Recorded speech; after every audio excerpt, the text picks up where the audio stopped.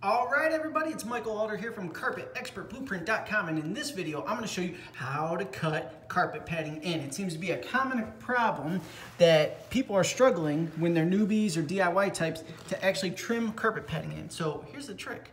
A fresh, greasy, new blade. Feel for your tack strip. Trim across it with a little bit of pressure, and you're good to go. That's it. There's nothing too crazy to it, but do not be afraid to change your blades. You see how easily that's cutting in?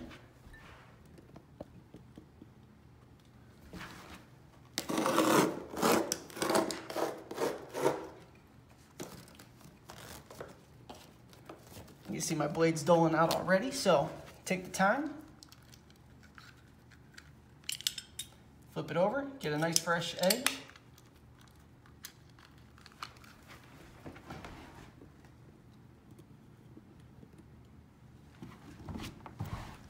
And just continue around the room.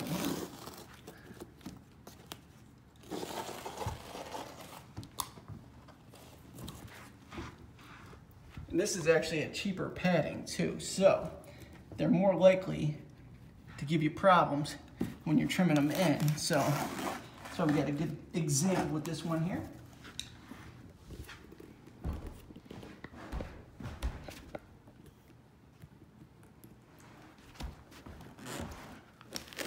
This is really all there is to it.